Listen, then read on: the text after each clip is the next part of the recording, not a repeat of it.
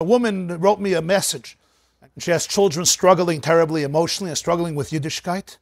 And if she mentions Torah, she alienates them. So she has to fill her house with things that will allow her children to stay in the house and stay close to her. And she says, my Shabbos table does not have Divrei Torah. And I sit at Shiurim before Shavuos, and I say, this doesn't relate to me. So now I'm talking to you. Hope you're listening. Comes Rabbi Akiva and says there's a deeper relationship with Torah. Torah doesn't always look the same way for all people. If this is the shlichus that Hashem put you on, say hineni. Hein comes from the word hineni. Hineni, hein, yes. I'm here, I'm not running away, I'm not disassociating, I'm not even getting upset at you. TheYeshiva.net. So today's class is dedicated by Harav Reb David and Chaya Rivka Feldman in loving memory of her father and his father-in-law, Reb Shmuel Isaac ben Harav Avram Halevi Popek, Zechronam Levracha, in tribute to Reb Shmuel Isaac's yahrzeit, 11th yahrzeit, on the 5th day of Sivan, Erev Shavuos.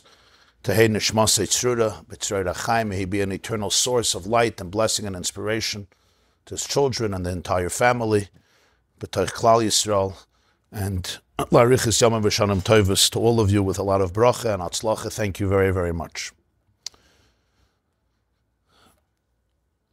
Today we're going to explore what would seem like a very, very technical argument with really little practical relevance and even conceptual relevance, it would seem, almost about a tiny detail. It would even be difficult to understand why we would argue about that, but Jews, of course, know how to argue about everything. And yet, upon deeper reflection, it really opens up vistas to very profound and extremely relevant and life-changing ideas. Let's begin. Since Shavuos is coming, on Shavuos we read the Aseres HaDibros. The reading of the Torah on the first day of Shavuos is the Aseres HaDibros, the Ten Commandments, Parshas Yisro. And the Medrash actually says something fascinating, and that is that Hashem told the Jewish people, as you read the story of Matan Torah, of Sinai, every single year on Shavuos, it's like a re-experience, a reenactment of that very experience the first time. It says the first time by Matan Torah, the Medrash says that if Hashem said if even one Jew was missing, a child, an infant, a woman, a man, he would have not been able to give the Torah, because everyone is an indispensable component in the cosmic symphony. So it's a fascinating message. It says, Ilu haya chaser echad, even if one person was missing. You would think a little baby, or what's the relevance of it? But somehow, everything is missing. The picture is not there. It can't happen. And therefore, by Matan Torah, every single person had to be there. As it says in Medrash, in Pirkei Rebbe Elazar, even the souls of the Gerim, the people who would later convert, their souls were also there. Not just the souls of all the Jewish people, but even those who at that time were not Jewish, and even later they would only become Jewish. They were also there. And so the Medrash says, and each year Hashem says, we're going to reenact the very experience. So when the reading on the first day of Shavuos, after Shacharis, when they read the Torah, we read Parshas Yisro, and we read the story. And that's why there's a minhag by many, and I remember growing up, the Lubavitch Rebbe used to always urge everyone to come hear the Aseres HaDibros, come to Shul to hear the Aseres HaDibros, the first day of Shavuos, even babies and infants, men and women, because of the power that it says in Medrash that this is literally the re-experience of Matan Torah. So therefore every Jew deserves and belongs to be there. So on the first pasuk of Matan Torah, there's a fascinating and very perplexing and seemingly enigmatic argument. How does the whole story of Matan Torah begin, the giving of the Torah at Sinai? It begins with the pasuk. This is Parshas Yisro, Perek Chaf pasuk Aleph, Numbers chapter 20, verse 1. Vayidaber Elokim es kol hadvarim ha'ela leimer. Hashem spoke all these words to say. And then he begins, Anoichi Hashem Elokecha. The first saying is, I am Hashem your God. By the way, it's interesting, we translate it as the Ten Commandments, but it's not really the Hebrew name for it. It's Aseres HaDibros. Right? We call it Aseres HaMitzvahs or Aseres HaTzivuyim, it's 10 Commandments. Really, Aseres HaDibros are not commandments. Dibros is a conversation. Dibur. It's just a very, very interesting to point out. Because a commandment could sometimes feel like it's aloof, it's distant. People don't like being commanded things, yeah? I know I don't. Somebody says, I command you. Huh? A lot of our translations are based on other cultures that translated the Bible into Hebrew, and they gave it names, and the name stuck, like the tree of knowledge being an apple. Yeah? Apple makes phones, not trees. The phones could be as bad as the Eitz Hadas, no question. But maybe that's the source. Somehow knew that what Apple is going to produce is going to confuse a lot of people. Could be. But it's not so simple. I'm saying a lot of things. Moshe had horns, Karan Arpnei Moshe. Moshe had horns, etc. Not all translations are completely accurate. And then he begins the 10 sayings, the 10 connections. Anochi Hashem Elokecha is the first one. I am God, your God who took you out of Egypt. And then the second one, you shouldn't have any other gods, etc., all the way till the 10th. Chazal, our sages, always attentive to nuance, right away felt the difficulty in the first pasuk. And the difficulty is the word lamer. Vayidaber Elokim es kol hadvarim eila lamer. Lamer is a very common word in Chumash. It constantly says, Vayidaber Hashem el Moshe lamer. Why does it say lamer? Hashem is talking to Moshe not for himself. It's not just a conversation with Moshe. It's lamer, to be said. Right? In Yiddish, the teachers always translate azoy zu sagen. Yeah? I don't know if it's an accurate translation, but that's what many of us grew up with. Lamer, azoy zu sagen. You're not pointing? Out. You're not pointing? Out. Okay. Lamer, azoy zu sagen. What does it mean, azoy zu sagen? Azoy zu sagen means zu iber sagen. Really, azoy zu iber sagen. He's speaking to Moshe to share it. Lamer, it should be said to others. That is sensible when it comes to every other mitzvah in Chumash, where Hashem speaks to Moshe, and Moshe is the teacher who's going to transmit it to the Jewish people. But that would not apply to this pasuk, because here he's not saying it to Moshe to say it over to the people. In fact, Moshe is not even mentioned here. The whole point of the event at Sinai was all the people were present. Directly they heard it. In fact, as the Rambam points out, and many other great Jewish philosophers like Rabbi Yehuda Halevi and others, that the great uniqueness of Judaism over every other faith in the history of humanity is every single other faith is about an individual, or at most a few people, who experienced a divine revelation. And then they transmitted it to many people who accepted it, who believed it, and embraced it and internalized it. And you're talking about literally, we know about today 12,000 religions. Most people can only name a few, but there are around 12,000 religions. Throughout history, there were many more. And all of them begin with a story of one person who had a vision, who heard a voice, who experienced God, whether it's in Christianity, Yashka, Isaiah, whether it's in Islam, Muhammad, whether it's in Utah, the Mormons, Joseph Smith, or the Buddha, whatever it may be, thousands of years ago, hundreds of years ago, one person who then taught it and said, this is what I saw, and a person with a lot of charisma or wisdom or some power can influence lots of people. By definition, you could never know if it's completely authentic. Or somebody just had an imagination, somebody made it up, somebody fabricated it, and so forth. The uniqueness of Matan Torah is that, as the Chumash claims, every single Jew experienced it, not Moshe Rabbeinu, every single Jew. If I come to you, all of you, and I say, last night I had a dream that God told me that all of you should give me all your money, okay? Or at least half of your money, 50%. It didn't happen, but... Now, you could choose to believe me. You could say I'm a charlatan, I'm a thief, I'm weird, I'm a sugar, I'm insane. Maybe if I have enough of charisma and gift of gab, maybe you'll choose to believe me. But you could say he's lying, he's not lying. Maybe he had imagination, maybe he's going through something, who knows? Have somebody good to see, maybe he needs some vitamin D, vitamin B, vitamin C, some zinc, whatever. But what if I tell you all that last night you had a dream? Everyone here had a dream, X, Y, Z. Now you know for sure that I'm lying because I'm talking about you. Chumash, the only religion that makes that claim, not Moshe saw, you saw, was the Jewish people. It's interesting. Why did no other religion make such a claim? That millions of people were there and saw it. It's a very nice story. It's a beautiful story. The answer is, to make such a claim, it has to happen. Because if I'm telling 3 billion people you were there, they right away know I'm a charlatan, I'm a liar, I'm a thug. I once saw there was a branch of Hinduism that also claims a similar idea, that there were 1 million people at the Revelation, but then they add one more clause, and that is they all died afterwards besides one person. So you're back to square one, where everybody died besides one person.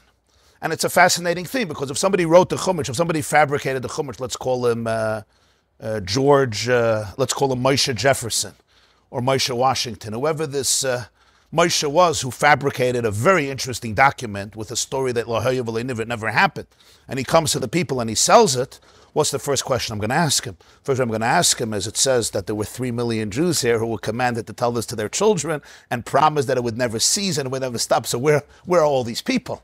Why would you write something that right away shows that you're a liar? Just say it's all me. Nobody ever saw it. Nobody ever knew it. It's a much easier way to sell a story. So this aspect of Matan Torah is not just a little detail. It's essential. It's essential to the entire understanding of Judaism. It's clear what I'm saying. It's a very, very interesting concept, because you have no other religion in history that ever made such a claim. And we could understand why. I don't blame them.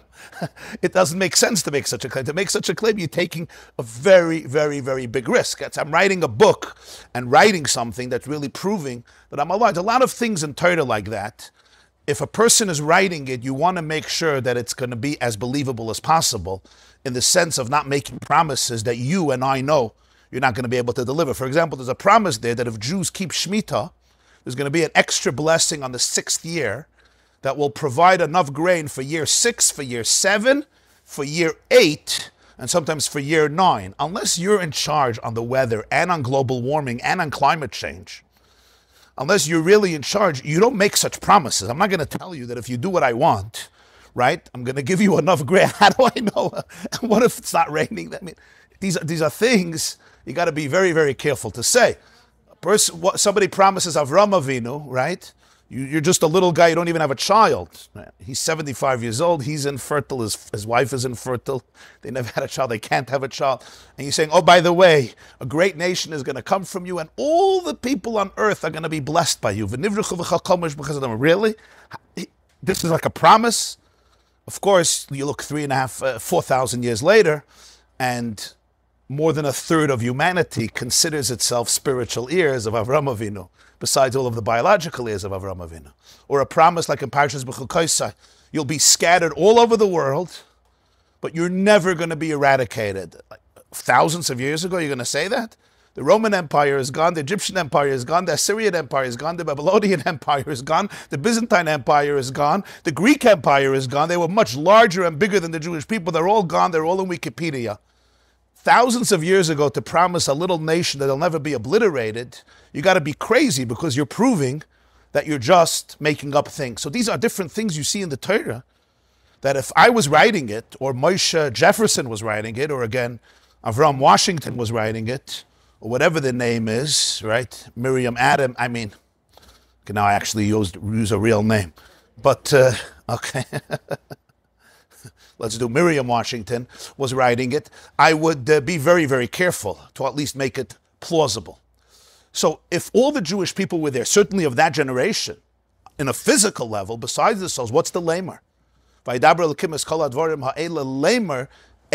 word lamer, ein lo havana, doesn't have an understand. So that's the question. So you could say, tell it to your children. But according to the Medrash, Pirkei Rebbe Lezer, that all the neshamas were there, and even the neshamas hagerim, right? So that would be the question of lamer. So Chazal picked up on this. And the truth is, throughout the generations, there's different interpretations. In the Medrash, one of the most authoritative and earliest texts of the oral tradition is called the Mechilta. The Mechilta was authored by Rabbi Yishmael. And this is one of the earliest texts. And in the Mechilta, this question is addressed. And the Tanoim, the sages, interpreted it in a very original way. Lamer is not to be repeated to others, but actually to give feedback. God was asking for feedback. Lamer, I want to hear what you have to say. This is not a monologue, it's a dialogue. A monologue means I talk and talk and talk and talk and talk, and nobody says anything. Some people like it that way. I want you to say something. Like, tell me if you like what I'm saying. Tell me if you don't like what I'm saying. I want to hear, as we call it, feedback. I want a response. That's the lamer. Now the question is, so the Jews gave a response. What was the nature of the response? So the Torah doesn't say it explicitly. It's all intimated in the word lamer. What the response was on this, of course, there's an argument. That we responded, there's no argument. Lamer, you got to say something. What we said, this is not so simple. And who argues about this? Two of the greatest sages in Jewish history, two of the greatest sages in Jewish history, two of the greatest Tanoim, Rabbi Yishmael and Rabbi Akiva. You'll see in your second source, Mechilta, Lamer, Melamed, this teaches us, Shayu Oimrim al Hein Hein, V'yalav Lav, Divrei Rabbi Yishmael. The words here are very succinct and accurate. Rabbi Yishmael says, this teaches us, the Jewish people said, al Hein, on yes, they said yes, V'alav, and no, on no, lav, they said no, meaning, the 10 Aseres HaDibros, the 10 sayings, include positive instructions and negative ones. For example, you should remember the day of Shabbos to sanctify it. Number 4, Zachar Yisrael Shabbos. That's a positive thing. Number 5, respect your father and mother. Is a positive thing. Anoichi Hashem Elokecha, the first one. I am the God, your God, who has taken you out of Egypt. That's a positive thing. But then there's also negative injunctions. For example, Lo Sirtzach, don't murder. Lo Sinaf, an injunction against adultery, right? Lo Sana V'Riach Shakar, don't testify falsely. Lo Sachmoid, don't covet other people's lives, other people's properties, other people's possessions. Lo Yiyeh L'Chalakim Acherim, don't make an image of God, don't have other gods. Lo Yisisas Shem Hashem Elokecha L'Shav, number 3, don't swear God's name in vain. So Rabbi Yishmael says the feedback varied. Al Hein, on things that Hashem was saying to do, to engage in, what did they say? They said, yeah. Well, of course. When Hashem said, Zachar Yisrael Shabbos L'Katra, he wanted feedback. So they said, of course, we're in. We love Shabbos. When Hashem said, Lo Sirtzach, don't murder, they said, of course not. Love, not, never. Never are we going to murder or steal or kidnap or etc. That's Rabbi Yishmael. So the feedback varied. Al Hein Hein, V'alav Lav. Comes Rabbi Akiva and says, no. Rabbi Akiva says, Al Hein Hein, V'yalav Hein. On the positive things, they said, yeah. And on the negative things, they also said, yeah. Meaning, when Hashem said, respect Tati, your father and mother, they said, of course. And when he said, don't murder, they said, of course. Excellent question. Aren't they saying exactly the same thing? What's the difference if I tell my child, Yankele Davidul Sadala, never cross the street without Tati holding your hand, do you understand?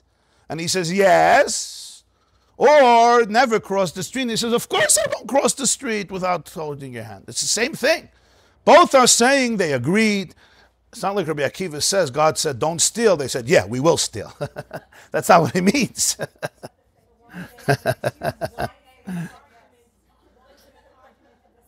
Exactly, that's the question. It seems like the argument is completely about semantics.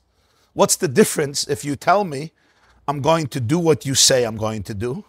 I'm going to do what you ask me to do. Yes. Right? If you ask your husband and I, please don't lock the door because somebody is coming in later. What do they say? I'm not going to lock the door. Or yes, of course. You're saying the same thing. But they're arguing about it. And who's arguing about Rabbi Yishmael and Rabbi Akiva? So again, at first glance, if somebody doesn't read into it, it looks like we just really have to argue about anything you can argue about, turn it into an argument. They're mamish saying the same thing. Simply a question of expression, of semantics, with absolutely, apparently, no substantial difference or differentiation between Rabbi Yishmael and Rabbi Akiva. That's number one. Number two, Why did these two people argue about it? What's the connection to Rabbi Shmuel and Rabbi Akiva? And Rabbi Shmuel said this position, Rabbi Akiva said the other position. Number 3. This is an interesting question. You have to think about this for a moment.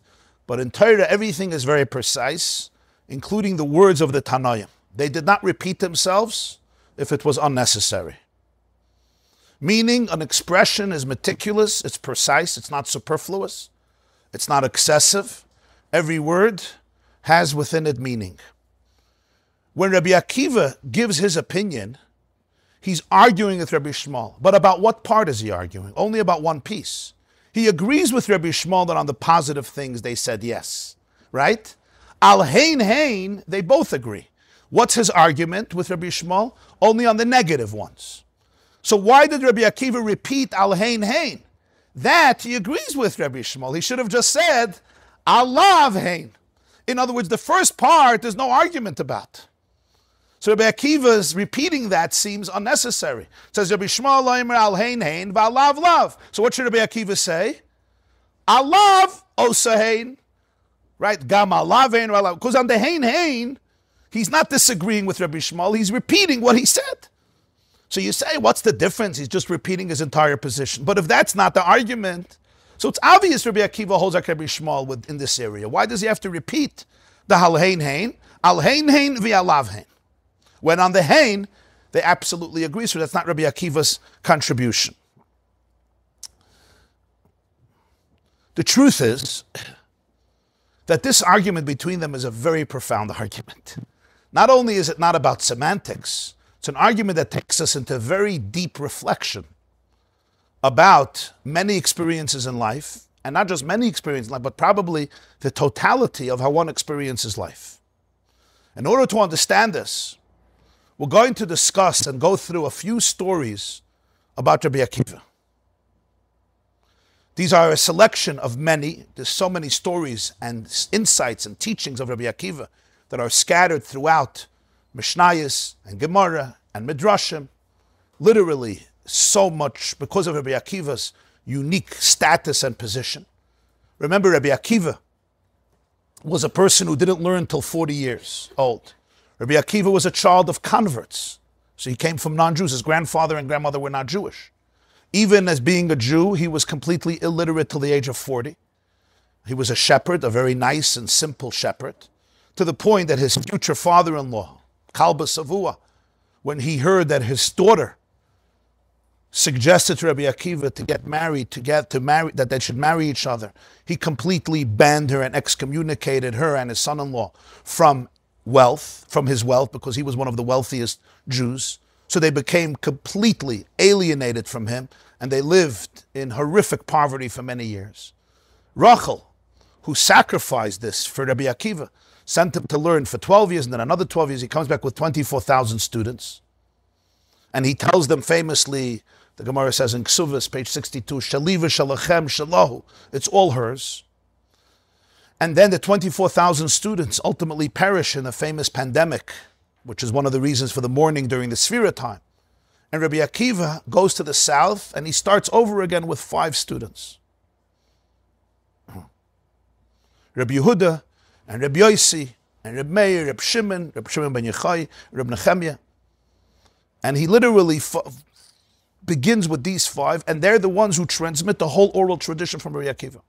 And that's what the Gemara says in Sanhedrin, page 86, Kulu aliba de Rabbi Akiva. The whole tradition that we have comes from Rabbi Akiva. So Rabbi Akiva occupies a tremendous place, one of the greatest places in the whole history of Torah and of Jewish history. Ultimately, his end would be tragic. He would be killed by the Romans. Rabbi Akiva supported the Bar Kokhba revolt, which broke out 60 years after the destruction of the second Bais HaMikdash. The second Bais HaMikdash was destroyed in the year 70 after the Common Era, and the Bar Kokhba staged a revolt against the Roman Empire in the year 162 or 163. 132 after the Common Era. So that's literally 62 years after the Churban. And Rabbi Akiva supported him tremendously, even saying that he is Mashiach. He felt that Bar Kokhba has all the signs of being Mashiach who will liberate the Jews from the Romans. And it made sense. The first Gullus was for 60 years. The second one is also the first one was 70 years. And the second one is 60 years and change. Unfortunately, Bar Kochva was killed. The revolt was crushed. Even though it was extremely successful for a few years, he began building the third Bais Hamikdash, Bar Kochva. And he minted coins, and he regained independence of Yerushalayim for a long time. And I think 2 legions of the Roman troops were eradicated, which was unheard of in the Roman Empire. It was extremely, extremely successful, but then the revolt was crushed. Rabbi Akiva was also murdered by the Romans. So there's a few stories I want to point out from Rabbi Akiva as we delve into this argument, seemingly such a simple argument, and yet an extremely profound one upon deeper reflection. So if you'll take a look down the page, Makos Chavdalad Amid Beis, it's a few paragraphs down. This is a famous story in Talmud Makos, page 24. Shuv pam achas ho'oil Yerushalayim kivin shegiu la'aratzofim karu bigdeyim kivin shegiu la'Rabbi Yisrael shul sheyatzam beis kodshei hakadoshim hischilu hein boichin Rabbi Akiva mitzachik. The great sages of the time went up to Yerushalayim and they came to Mount Scopus, Haratzofim. They all rent their garments, and the reason is because from this mountain they could see. They have a vision of the Harabayis, of the Temple Mount, and they see the destruction of the Bais HaMikdash. So they all rent, they all tear their garments. They come to the Harabayis, they continue their journey, and they come to actual Temple Mount, and they see a fox coming out from the place where the Holy of Holies once stood. Now remember, these are people who lived through, they were there at the end of the second Bais HaMikdash. So this wasn't just a story that they read about or heard about from a Zayda. Some of them were actually there or were there right after. So it was very, very tangible. The loss was extremely, it was immediate, it was tangible, it was very concrete. It was right there in front of their eyes. It wasn't just nostalgia based on what you heard from previous generations. So when they see a fox coming out of the place that they knew this was where the Kodesh HaKadoshim actually stood, they all start crying. It overtakes them. And Rabbi Akiva starts laughing. Amru lo mipnei ma ata metzachek. Why are you laughing? Amar lahem mipnei ma atam boichen. Like a Jew, you answer a question with another question. You don't just answer a question. So when they say, why are you laughing? He says, well, why are you crying? So they explain. They knew why they're crying. They say, this is a place that the Torah says, Hazar HaKariv Yumas, even a Zar, a Yisrael, or a Levi, or a Kohen, outside of the Kohen Gadol who goes in here in the wrong time. Or if you're not a Kohen Gadol ever, you must. The energy is too intense, a person can't survive. And now foxes are running around in this place. We shouldn't weep. You're asking us why we're crying. That's the most natural thing to do. To be able to see such destruction, to be able to recognize and observe the contrast, the radical, the overwhelming feeling is one you can't escape.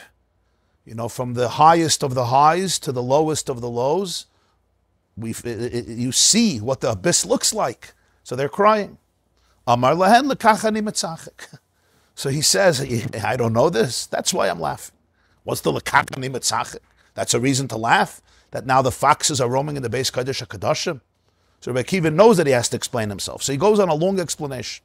And the point of his explanation is that Yeshaya says, God says, I have 2 loyal witnesses. There was a prophet named Uriah HaKohen, and there was another prophet named Zechariah. Uriah and Zechariah. Why does Hashem call them 2 witnesses? What's the connection? Uriah and Zechariah lived in different generations. Uriah was a prophet in the first Bais HaMikdash. Zechariah was a prophet in the beginning of the second Bais HaMikdash, part of the team. Chagai, Zechariah, Malachi, Mordechai, the beginning of the Anshe Knesset Hagdel. It's a whole different generation. Why are you making them 2 witnesses? 2 witnesses work together. So Rabbi Akiva explains that there's a profound meaning here. Why? Because Uriah gave a prophecy, and it's in the book of Micha, the book of Micah, Micha chapter 3, Tzion Sada Techarish. Zion will be plowed like a field. In other words, the great Zion, the great Yerushalayim, and the Beis HaMikdash, you see, it's going to be plowed by a field. That's the prophecy of Uriah. Zechariah gave a different prophecy. In the book of Zechariah, he says, Oid yeshvu skenim uskenes b'rechavis Yerushalayim. One day, the elders, males and females, skenim and skenos, will stroll and celebrate in the streets of Yerushalayim. So Rabbi Akiva says, Yeshaya says, these are 2 witnesses. 2 witnesses depend on each other.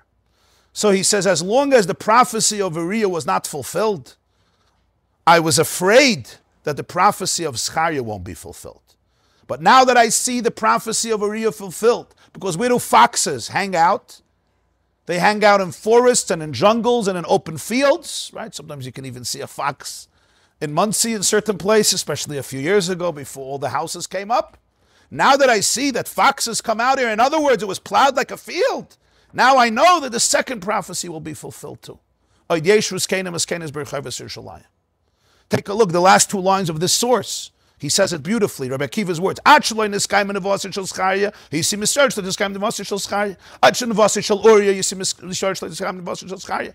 Achshav sheniskayim Monsey shel Aryeh. Biyadua shenivuasei shel Schaya miskayemes. Now that the first prophecy was fulfilled, it's known that the second one will be fulfilled. And the Gemara concludes in very moving words, Beloshen hazeh amrulai. This is the language that they said to Rabbi Akiva. Akiva nichamtanu, Akiva nichamtanu. Akiva, you have comforted us. Akiva, you have comforted us. That's what the sages replied to Rabbi Akiva when he explained this to them. Why he was kvelling, why he was metzachik, why he was laughing when he saw the foxes come out. Now here's the obvious question. The other Tanoim didn't believe in the prophecy that one day Yerushalayim will be rebuilt. It's one of the fundamentals of Jewish faith. We say, Ani mamin b'emunah shleima b'viyas HaMashiach. Rabbi Akiva is not the only one who believed. And even Rabbi Akiva himself, if he wouldn't have seen the Tzion plowed into a field, he didn't believe that the Nevi'im were right. Obviously he did. And the other Tanoim also believed it. What is it that created the distinction between Rabbi Akiva and the other Tanoim that they cried and he laughed? Let's go to the next story. The next story is Brachas Daf Samach. These are famous stories, but here you have the sources. It's in Aramaic. Rabbi Akiva have a ka'azil be'urcha. Rabbi Akiva was traveling. Matalahi Monsey came to a city. Bo Ushpizi was looking for a hotel. Ushpizi was looking for a host. Ushpizin, he wanted to be a guest. He was looking for a house to take him in. A Motel 6, a bed and breakfast, psashtip, somebody to take him in. Lo yavile, nobody would give him a place to sleep. That's pretty frustrating, right? You come to a place and you're looking for a little achnosas orchim. Nobody would give him a place. Amar, so what does he say? Called the Avid Rachmanu Latav. Whatever God does is for the good. It must be good for me not to have a place in the city. So what does he do? He goes into the field, he goes into the forest, and that's where he camps out at night. What do? You go out and you find a place to camp out. He had, as we know, a chicken, a rooster. He had a donkey, and he had a candle. So what happens? Asa zikah, the wind comes and extinguishes the flame. It wasn't easy to light a candle. He didn't just have matches and he could relight it. And even if he had a way, the wind was just blowing it out. Then a cat came and killed a rooster. Achol Tarnagoyla killed a rooster. It reminds you of Chad Gadia, right? A cat came and again made saris. Not to the goat, not to the goat. Chad Gadia. This time it was a rooster. No, you still have a donkey. Asa Aryeh. Apparently it was a real forest and there was real wildlife. It wasn't just a little fake forest in the Catskills where you build a fire, and this was a real forest. Asa Aryeh, a lion, came and took the donkey. Achle lechamre ate the donkey. Omar, Rabbi Akiva says, Kol David Rachmanu Latav. He repeats his mantra, whatever Hashem does is for the good. That night, the Gemara says, Asa Gaisa Shavi Lamos. An army came in from the enemy and abducted the people living in the city. So Rabbi Akiva turned to his students. He was with an entourage of students. And he says, the last line, you see, we were all saved. Because we didn't have a place to sleep in the city. Nobody gave us a place, we were saved. Of course, if there would have been a candle burning, they would have known, they would have recognized that people are here. If the rooster would have made noise, or the donkey would have made noise again, we would have been found, so this is all good, we were saved. This is the second story. And then there's a third story, and this is the story of Rabbi Akiva's last moments. This is also in Maseches Brachas Samach Aleph. And this is the story that the Roman Empire made a decree that nobody should learn Torah. They wanted to completely uproot every last vestige of Judaism. A man named Pappus ben Yehuda saw Rabbi Akiva was not just teaching. He was gathering large communities, large masses of people and teaching. And ultimately, they caught Rabbi Akiva and they imprisoned him. And then the Gemara describes, they took out Rabbi Akiva to his death. It was a time of Kriya Shema, which means it was early in the morning. Because the time of Kriya Shema is before sunrise. So this was very early in the morning. The Romans were torturing him. They were combing his flesh with iron combs. He was accepting the yoke of the kingdom of heaven. The students were there. The Romans turned this into a spectacle. They did it in Caesarea. According to Seder Adoros, this was on Yom Kippur, a day before Yom Kippur. Amrullah Talmidov, his Talmidim said, Rabbeinu, our Rebbe, At Kan, how much can you do, how long can you do this for? Meaning, Rabbi Akiva, as he's experiencing this, he's saying Shema, and the Talmidim couldn't understand this. At Kan, At Kan means is there a limit to your faith? At Kan, How can you say Shema Yisrael now? This was their question. This is what they're asking Rabbi Akiva at these moments. Amar lahem, what does he say to them? Imagine that he has the presence of mind to respond to them. And he doesn't just tell them one word, he tells them something. He remains a teacher till the last moment. Kol yomai hayisi mitztayir al pasuk zeh b'chol nafshecha afilu noiteles nishmascha. Amarti masa yaveh liyadi v'akaymenu v'achshav sheba liyadi lo yakaymenu. My whole life I was pained by the verse, you should love God with all your soul. Which means even if you have to give up your soul. And I always said, when will I be able to fulfill this mitzvah? Now that I have an opportunity, you want me not to fulfill this moment? This is something I aspired for, to be able to give up my soul. And now that I have the opportunity, you just want me to let it go? He prolonged the echad, Hashem echad, and his soul left his body by the word echad. A voice from heaven came out and said, fortunate are you, Rabbi Akiva, or how great are you, Rabbi Akiva, that your soul exited the physical world, the physical embodiment by echad. These are three stories about Rabbi Akiva. The first one, him laughing when the fox comes out. The second one is when he's thrown out of a city and then he loses all of his possessions, the candle, the donkey, the rooster. Again, he remains completely positive. And the third one, in the most painful moment of his life, he's saying Shema, and he explains to his students, that Kol Yomai, my whole life I thought Masa Yaval Yadi V'Akamenu V'Achshav Shabala Yadi La'Akamenu. Yeah. According to Chazal, he was very old. He was 120, which means he lived a very long and extremely productive life. But the Talmidim couldn't understand how he's responding this way, so he said what he said.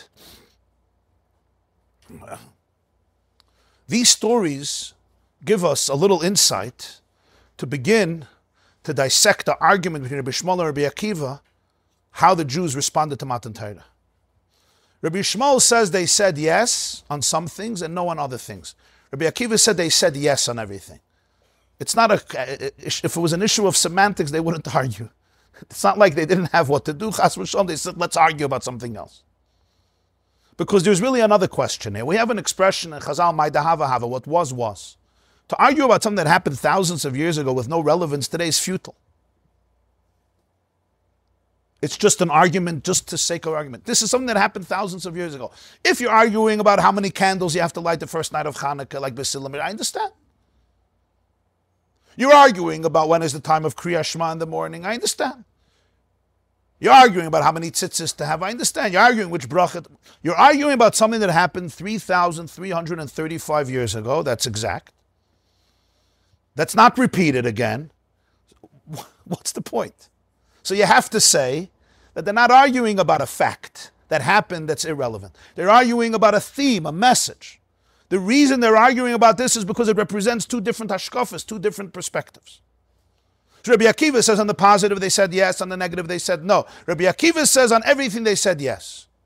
Because this is really a question of how the Jewish people accepted and internalized the Aseres HaDibros, the 10 sayings, which would become a paradigm and an archetype for all of the 630 mitzvahs.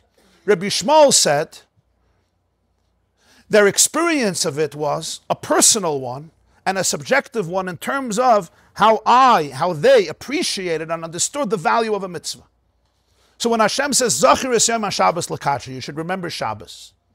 It's not just, they said, yeah, we're going to do it. The yes was an internal yes.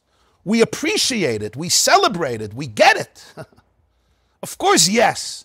It was an enthusiastic, resounding yes. It wasn't just, yes, I'll do it. It was a yes that came from the very core of their being. Every fiber of their being screamed out, yes. It was something that their body and their soul and their mind and their nervous system, every sinew, every cell in their body said, yes. This is the right thing. It's like when your body exclaims, yes, this is good. That's the yes. When they heard Lo Sirtzach, don't murder, every fiber of their being exclaimed, no. They can feel the repulsion of it, the toxicity of it, the venom, the evil, the negativity.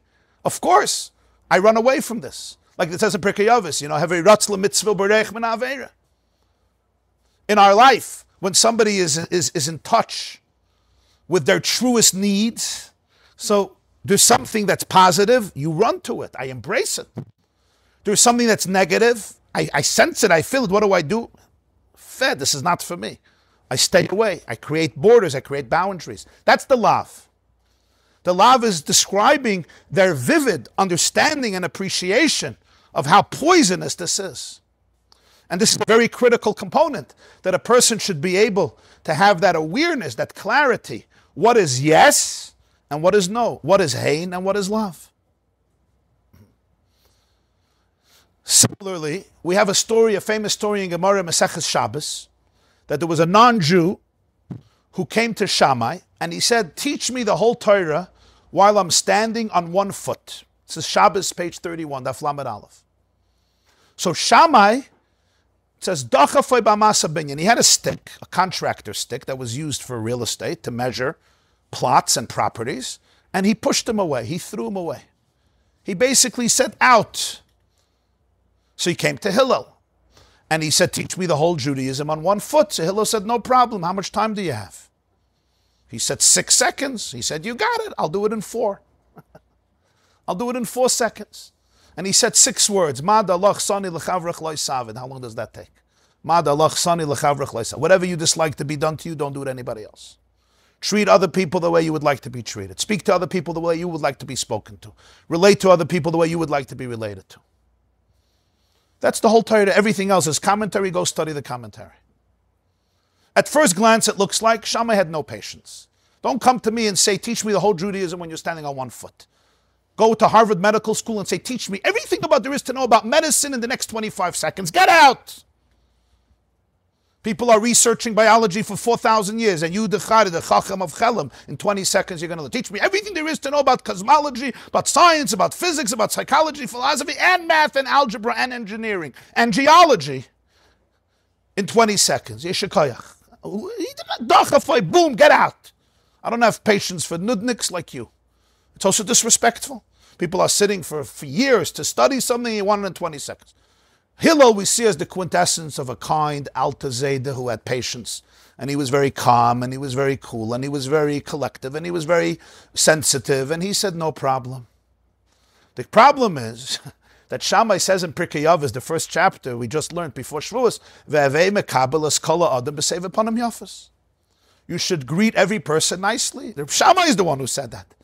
The most important things to know about the sages is that they did not ever believe that you could say one thing and do the opposite. Hypocrisy has no place in a life of Torah. Do as I say and not as I do. There was a professor in Cambridge University. His name was Bertrand Russell. He died not long ago, an old man. He was a very smart man, a philosopher, an atheist. And he was caught doing not such ma'asim tovim in terms of relationships, a lot of scandals. And he taught ethics. So one of his students says, Professor Russell, how do you teach ethics when it's quite well known that you're not the most ethical human being?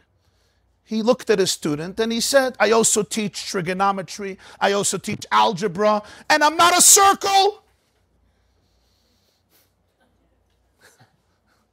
I have to be a circle to teach about circles? That's what he said. He was arguing, I can teach things I don't believe in. I can teach things I don't practice. I'm teaching it. I mastered it. In Yiddishkeit, that has no place. Because it's actually, the teaching is also flawed. Even the teaching is flawed. Shammai says, greet everybody with a pleasant face. So this guy comes and says, teach me Judaism in 6 seconds, in 20. How long could you stand on one foot? I don't know, depends if you're a ballerina, but how long can a person stand on one foot? Let's say 30 seconds. If a person is an athlete, so in a few minutes, but not for very long. Even people who are trained their entire lives. Okay, you could do it, teach me the whole Torah. So Shammai could say, listen, my dear human being, maybe you mean well, but this is a very serious, Jews have been studying Torah for 4,000 years, for 3,000 years. In Shammai's time it was 2,000 years. It's not something for 20 seconds. And that's it. One of the explanations in this is that Shammai actually was not throwing him away. Shammai was preparing him for Hillel. Shammai was teaching him something very, very profound. Shammai was giving him the first foundation of Torah. Torah is based on Hein and based on Lav. There's mitzvahs essay, there's mitzvahs loisasa. Every relationship has a yes, but has a no. Somebody who can say no also can't say yes. Somebody says, I'm going to go to the gym 2 hours a day, I want to lose weight, I want to look perfect, but afterwards a pie of pizza. Before that, babka and cheesecake. I want both, but then I'm going to it's not going to work. Every positive relationship needs to include protecting yourself from the negative influences that will undermine that relationship. Somebody proposes and says, I want to be married to you, I want to love you, but my options remain open. If there's no exclusivity in the relationship, it undermines the positivity of the relationship. In other words, for it to be real and enduring, there also has to be a love. If a life of meaning means I embrace positive things, this is a lifestyle that I'm embracing, I also have to be able to say love. This is something that does not belong to me. This is something that I must protect myself from. This is something that is toxic and poisonous. When people become pure, when they purify themselves, when they work on themselves, they right away know some relationships you get deeper into, and some relationships it's time to pull the plug. I should be nice to every person, but there are relationships that I can cultivate and really celebrate, and there are relationships that deplete me, relationships that teach me how bad I am, relationships that are toxic and contaminating. A person has to be able to say love. And it's not about saying, it's the inner experience. This is something that builds me, and this is something that demolishes me. This is something that builds my holiness and goodness. This is an atmosphere where there's purity, this is an atmosphere where there's unfortunately toxicity. So Rabbi Yishmael says the experience of Matan Torah was so real. Al hein hein. Al lav. Hashem said, Lo sirtzach, lo yiyelecha lekem acherim, lo sanav re'echai tzaka, lo sisa Shem Hashem alekecha, lo sinaf, lo signov, etc., lo sachmai. They're being screened. Of course, love. Of course not. What does that have to do with me? This is alien for me. When Shammai taught this to him, now we can go to Hillel. And Hillel could tell him the positive. Treat other people like you want to be treated. Shammai gave him the foundation. If I have a new house and the house is filthy, you don't bring in the new furniture until you bring in a cleaning crew to clean out the filth. People make that mistake. They bring in everything, but the dirt is still here. You got to clean out the dirt and then bring in the furniture. If there's a churva, you got to gut the place in order to build a new house. I don't want to gut. If you don't want to gut, there's going to be leaks, there's going to be problems. I want to work with what is. Very nice if you could. But if there's mold.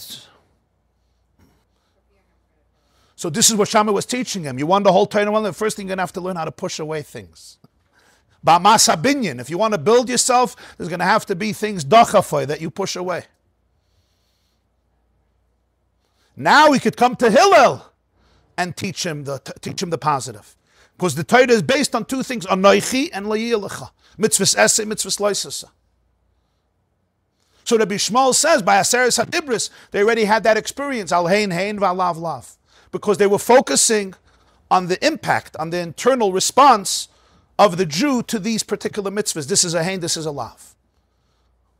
Comes Rabbi Akiva and says, that's true, but there was something even deeper that happened. And that is, Rabbi Akiva says everything was hein. They weren't focusing on what's being said, they were focusing on who's saying it. If you're focused on what's being said, Loi sirtzach is a big, big no, and kabed es avicha or zachar es Shem HaShabbos or anoichi is a big, big yes. Rabbi Akiva says they were focusing on who was saying it, not on what was being said. Not the what, but the who. So Rabbi Akiva said everything was hein. Everything was yes. By kabedas avicha or anoichi, by the positive ones, they said al hein hein. Va'alav, even the negative ones, what was the experiencing? The experience was, this is what you want. Hein, yes. That was the focus. There's a beautiful pasuk, it's a very emotional pasuk about David HaMelech, whose yahrzeit is on Shavuos.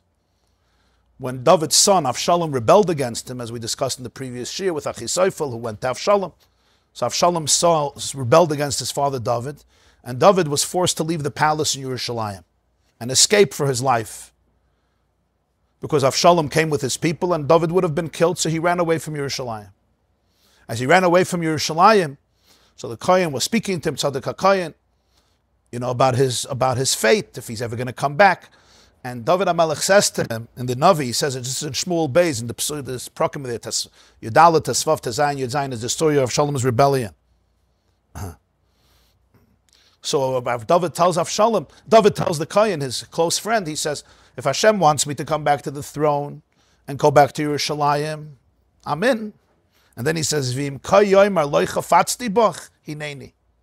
If Hashem says, I don't want you to be here anymore, hineni, it's the same hineni. In other words, David HaMelech says, I'm not particular exactly how it's going to work out. I'm a conduit. How can David say this? Because David, it says in Tehillim that David says, Im lo shivisi v'daimamti nafshi kagamul alei imay. You can testify that I remain completely silent. I'm like the soul of a gumel, of a suckling infant being held in its mother's bosom. When a mother is traveling with her baby, her infant, the mother could be traveling east or west, south, north. The mother could go here, could go on one flight, another flight, go from country to country. If you would be able to speak to the infant and you'll ask the infant, where were you all this time? Did you go with mommy to Yerushalayim? Did you go with mommy to London? Did you go with mommy to China? He says, I don't know, I was just with my mother. Nafshi kagamul alei imay. So David HaMelech says, if he wants me to come back, I'll come back. And that's what Rabbi Akiva is teaching. Rabbi Akiva is teaching that the Jewish people were saying it's not a nafkamin, that the difference between the positive and the negative is in the software. It's how my avodah expresses itself. But in terms of the hardware, it's the same thing. This is what you want? Yes, hey. They didn't see the distinction. Here you're involved with positive things, here you're running away from negative things. That's all a distinction when you're talking about your own experience of it in terms of the software. In terms of the core, I'm fulfilling your desire. Now you want me to be involved in this is hineni. And if now it's the opposite thing, also hineni, hein, it's positive. It's similar to the famous story about the two brothers, Reb Zusha and Reb Melimelech. They were two students of the Maggid of Mizrich. Two of the great Hasidic masters, the Rebbe Reb Melech, the author of Noam Elimelech, and his brother was Reb Zusha Vanapoli. They say a story, they would do gullahs, they would go around from city to city, they wouldn't sleep in one place more than one night. Anyway, somebody informed upon them and they were thrown into a dungeon. There were two saintly brothers, the Rebbe Reb Elimelech of Lezhensk and Reb Zusha Vanapoli. Over there in that prison cell, you'll forgive me, this is the 1700s, there was no bathroom.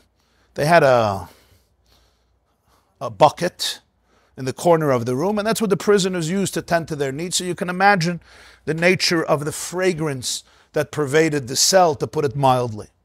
It came the morning, and Reb Zusha sees Reb Melech, his brother Reb Elimelech, is crying. So he said, like Rabbi Akiva said, why are you crying? So he said, similar answer. He says, I daven every day. The halacha is you're not allowed to say Kriya Shema, you're not allowed to say brachas, you can't mention Hashem's name in a place where there's a horrible odor. And when you're in the present of this type of fertilizer, you're not allowed to daven.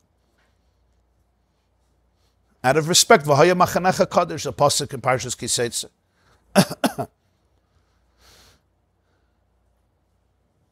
So therefore I'm crying. It's the first time I won't be able to daven because of the horrible smell. So Reb Zusha tells to Reb Elimelech, so there's a first time for everything. So why are you crying? He says, how can I have a day without davening? Davening is the time that I connect to the soul of the world, to my inner soul, to the core of reality. Davening is the time when I become one with oneness. When I become aligned with the core of all of existence, with the ultimate reality, which is Hashem Yisbarach. And this is the first time I don't have that relationship. I'm like alone in the world, scattered, frazzled. So the Bezusha tells to Reb Melech, he says, I don't understand you. Who says you don't have a relationship today? The same God who wants you to daven every day. In Shulchan Aruch and in Torah, he says clearly that when there's a horrible odor, it's a place where there's filth, you're not supposed to daven. So today, you're not davening to fulfill Hashem's will. By fulfilling Hashem's will, you build a relationship with Him. So every day you have a relationship with Hashem through davening, and today you'll have a relationship with Hashem through not davening. Who says it's not a relationship? It's a different type of relationship. So Reb Melech says, I didn't think of it. So instead of crying, he starts singing. They were two Hasidim, so within a few minutes they were dancing. So imagine a scene. You have two brothers in a prison cell, dancing away, and the Gentiles saw, so they all joined the dance, and in 5 minutes it looked like Simchas Torah, or Purim in the prison cell. The prison warden hears the commotion, he goes in, he sees everybody is dancing, Kazatskas, it's Lebedik, you would think it's a wedding. He's very annoyed, he calls over one of the inmates and he says, what's the simcha, what's the joy? So as usual he says, the Jews are guilty, they instigated the whole thing. They're always guilty. So he says, why are they dancing? He says, I don't know, some mystical reason. He says, tell me right now, why are they dancing? Or I'll put you in solitary confinement. So he points to the bucket.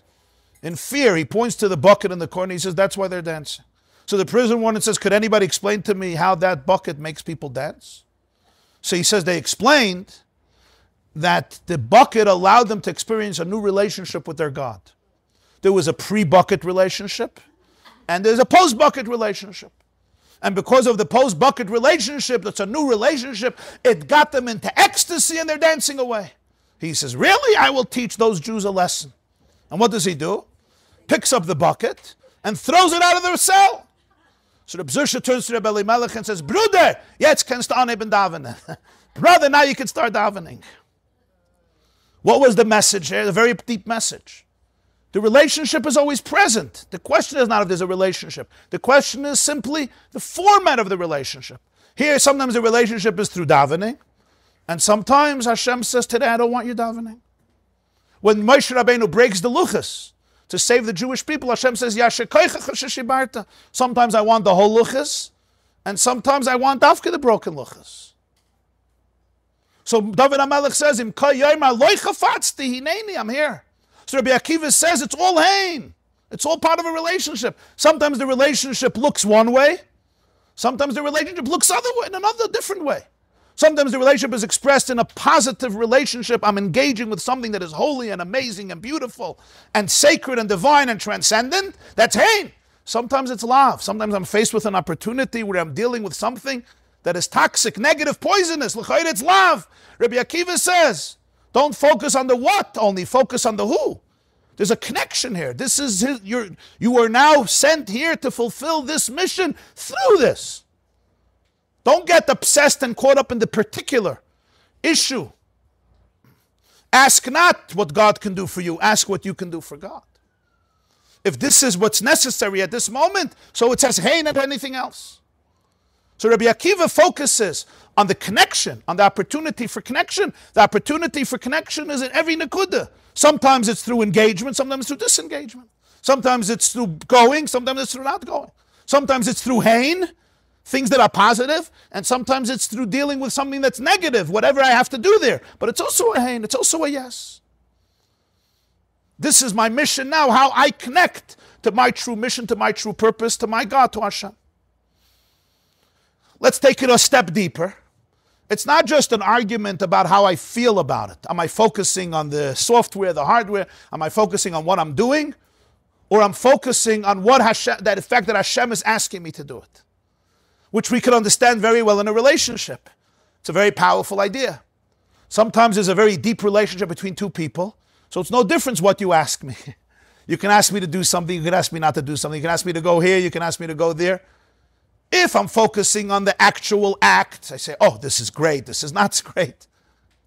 But if I'm focusing on the relationship, it's hain, yes, yes. This is a yes, and this is a yes. If this is what you want, I'm in, I'm yes. there's also something deeper, and that is how they view the negative itself, how they view the lav itself. It says by Matan Torah, Vayered Hashem al Har Sinai. Hashem came down on Har Sinai. It says, Vel Moshe Amar Alei al Hashem. He told Moshe to go up. This means two things happened. God comes down, and humanity ascends. And in that process, your question is, what becomes the most powerful element? According to Rabbi Shmuel, it's Vayered Hashem. According to Moshe, it's Al Moshe. According to Rabbi Akiva, it's Al Moshe Amar Alei al Hashem. According to Rabbi Shmuel, it's Hashem coming down. According to Rabbi Akiva, it's the human being going up. It's not just physically coming down or going up. We're talking about spiritually two paradigms. Coming down means that godliness comes down to become tangible and internalized in the human experience. Going up means that the human being ascends to see things from the divine perspective. And that's why Rabbi Shmuel says the focus is from the human experience. So this is positive, this is negative. Al hein hein, al lav lav. Rabbi Akiva says, Alei al Hashem, he sees it from the divine. This is Hashem's will, this is Hashem's will. Like Rabbi Zusha said, today he wants you, some days he wants you to daven. The same God wants you not to daven. You could celebrate that as much as you celebrate anything else when you see it from that perspective. But here we come to the next step, and that is how they see the very essence of negativity. To say this briefly, because it's a profound idea, the Gemara says in Maseches Sukkah Daf Nun Beis that there's three things that Hashem regrets every day. Gimel Dvarim HaKadosh Baruch Hu Mischart Aleim B'chol Yom. And one of them is the Yetzer Hara. He regrets the Yetzer Hara, the evil inclination. And there's a pasuk, he says, Asher Harei Oisi, I'm the one who's guilty in creating all these messes and all the negativity because I created the Yetzer Hara. The question is, I don't understand. So, I understand I do something, I make a mistake, I regret what I did. And you stop. First of all, if Hashem is so regretful, why did he make it? And if he made it and he decided it's really bad idea, so how didn't he realize it? And if he did realize it, so he did it anyway, so obviously there's a purpose. And if something happened and he said, this is a really bad idea, so take it away. You regret it, and then you don't take it away. So how much, if I regret, I say, I'm really sorry about what I did, and then I do it the next day. And then I say, I'm sorry again, and then I do it the next day. How sorry am I? We all know what that means. I'm sorry, but here we go again. It's lip service. So what do you say, Mischaret? The answer to this is a very profound answer. And that is, he created it because he wanted to create it, obviously. He thought it serves a purpose. What purpose does it serve? Understanding that he regrets it, that's the purpose that it serves. And I'll explain what I mean. Everything in the world exists because Hashem wants it to exist. That's its energy. God's will translates into energy. He wants, therefore it is. In other words, Hashem's ratzon, that's what makes the energy that it should exist. If the Yetzer Hara, its whole purpose is to tell you to go against Hashem's will, so how can it exist? It's existing because of Hashem's will. So Hashem wants it to exist. And that's what makes everything exist. The chemistry of everything in the world is the divine will that it should exist. That is its battery, that is its engine. But if the whole very existence of it is to compel a person, to influence a person to go against the Creator's will, so there's a paradox here. Because how do you live? The oxygen that everything has is the divine will that it should live. So the Yetzer Hara lives off the divine will it should be. What's its whole purpose? Its whole purpose is to take people away from that divine will. So that's a very fascinating paradox in the Yetzer Hara. So this is what the Gemara is saying. Hashem creates it, and he says, I regret that I created it. That regret is what defines the chemistry of the Yetzer Hara. It's something that Hashem wants, and he could say, I regret that. In other words, the very fact that he says, I regret it makes it a reality. The Yetzer Hara doesn't have a reality. Pre-creation is only Hashem, Einoid Mulvadai. How does the Yetzer Hara have a reality? Hashem says, I'm creating something. What is it that I'm creating? Something that I don't like. Something that I'm regretting. So the very nature of its existence is that God wants something, I'm creating it. But what is it that I'm creating? I'm creating something that I don't want. The fact that he says, I don't want, is that itself is a relationship. Think about a person. Something that I'm disconnected to, I don't want, I don't not want. If you say I don't want something, There's a relationship here, right? If something makes you queasy and you don't feel good about it, there's obviously a relationship. It triggers you. When somebody is triggered by somebody, they have some connection. It's not a positive connection, but it's a connection. So the very fact that God says something triggers me, that makes it exist. That gives it its energy. That gives it its oxygen. Pre-creation, it didn't trigger, it didn't exist. It says in Medrash that Hashem built worlds, Boina Oilamus, He built worlds before this world, Umachrivan, He destroyed them. He said, these I like and these I don't like. Dein hanyan le, dein loy hanyan le. The Medrash says this in Bereshit. These I like, these I don't like. The very fact that He said, I don't like this, that is its oxygen. Because He confers existence on it, even negative existence. The very fact I say, this is something I don't like. This is something that does not sit well with me. This is something that defies me. Oh, it's something that defies me. It has substance. Somebody triggers you, they do something, right? They have something. When you really say, oh, I really don't care, and you get upset, of course you care. If you wouldn't care, you wouldn't get upset. I try to make believe I don't care, but of course I care. The very fact that you say, I don't like something, means that there is something here that you don't like. So how does negativity live? If everything lives from Hashem, so how can negativity live? How can Ra have an existence? How can something that's antithetical to divine holiness have existence? It's also created from Hashem. But if everything lives because of Hashem's want and Hashem's desire, it's an expression of Hashem. So how could there be a metzius in the world, a reality in the world, that its very identity is what? Antithetical to godliness. And what's giving it its identity? Godliness.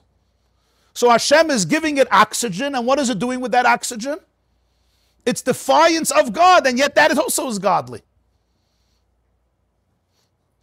So the pshat is that essentially what negativity really is, it's powerful. It comes from God. But what is its very substance?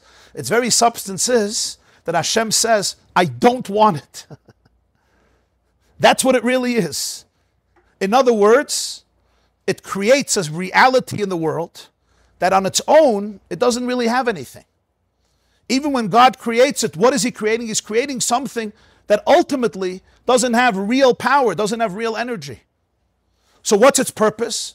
Its purpose is only to challenge and stimulate the human being to be able to overcome it, to be able to transform it, to be able to eradicate it, to be able to sublimate it. Here comes the difference between Rabbi Shmuel and Rabbi Akiva. Rabbi Shmuel says, Al hein hein v'al lav lav. On the positive they said hein, on the negative they said lav. Rabbi Akiva goes to a deeper place. Rabbi Akiva didn't see lav. Rabbi Akiva saw in everything what's the divine purpose inside of it. Because that is also being created by Hashem. Hashem is creating something that He says, I don't want. So if you look at the outside of it, it's negative. Inside, there's also a spark of holiness. What is that spark of holiness? That spark of holiness is that God put something here that its entire purpose is to be able to create some type of resistance that you should overcome, that you should transform, that you should eradicate. And therefore, it doesn't really have any substance of negativity. It's all another way, another opportunity in which to fulfill God's will. So when you look at lav, when you look at anything negative in the world, you could see two things. When you look at it from the perspective of Vayered Hashem al Har Sinai, Hashem came down, the way it sees from our experience, this is positive, this is negative. When you look at it from the perspective of Moshe Amar Alei, there was an opportunity to go up. Can you see it from the divine perspective? When the divine looks at it, what does he see?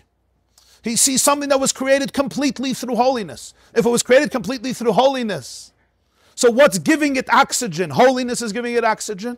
And yet what is it at the surface? At the surface, it's the opposite of holiness. So Rabbi Akiva says, Alav hein. In the lav, they also saw the hein. What they saw was not negativity in and of itself. They could see the divine purpose and perspective in the negativity, that it's all there in order to be able to bring out something positive in a person's life, to be able to create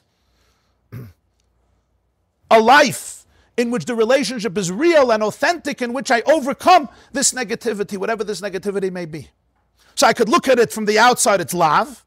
You look at it from a deeper perspective, from Hashem's perspective, and what does Rabbi Akiva see in the lav? He says it's not a lav, it's a lav hein. The lav is also a hein. And this is what you see in these stories of Rabbi Akiva. They come and they see a fox coming out of the Holy of Holies. What do they see? They see Churban. They also believed in the Geula. But right now they see a fox coming out of the Holy of Holies, so you cry. The fact that one day there'll be redemption, beautiful. But right now we're crying. That makes a lot of sense. There's hein and there's lav. There's things you laugh about, there's things you cry about. Comes Rabbi Akiva and says, no. Alav hein. He didn't see lav, he saw hein. In the fox coming out of Holy of Holies, what did he see? He saw it as a springboard, as a catalyst, as a testifier that that's why he uses the nevuah of Uriah, Tzion Sadat Techaresh. Zion would be plowed like a field. Unfortunately, there's a lot of prophecies of doom in the Nevi'im. Why does he choose this one? Because plowing is a very interesting phenomenon. If somebody plows a field at the surface, what are they doing? They're breaking it up. They're destroying it. It's like demolishing a house. What are you destroying my house for? The tractors are coming and literally taking apart your house. Stop destroying my field. Stop destroying my house. But anybody who understands the deeper element, what is plowing? Plowing is making it fertile. If you don't plow and you plant the seeds, nothing is going to grow. By shaking it up, by breaking it up, by destroying it, demolishing it, you can actually create a fertile field. So Rabbi Akiva says, Tzion Sadat Techaresh. It's not that he believed in the future there'll be the Geula. They also believed that. He saw in the Techaresh, in the plowing, he saw the growth. Not because he didn't understand what's happening. He didn't understand that this is Churban. Alav hein, when he saw the negative, he saw in it the divine purpose, the divine spark in it. And what's the divine spark even in that? It's not that the evil should be powerful. That's why all evil ultimately fades away. It has no power of eternity. Even the strongest empires of evil, by definition, they're all temporary. Why? Like the Navi says, everything will wither like grass. Why is that? The answer is because what is the power of evil? The power of evil can't be eternal and can't be absolute because its entire power is God's desire that it shouldn't be. And everything lives off Hashem. And if Hashem says, I don't want this. So its power is, in Kabbalah and Chassidus is an expression, Ra is heder. Evil in its core is non-existent. Well, it's non-existent, really? At its core, it's non-existence. It looks like it exists, very powerful, and it has tremendous power. Communism for 70 years was an evil empire that ruled the world. Talk about Rome, others, they were called Malchus or Rasha Rome.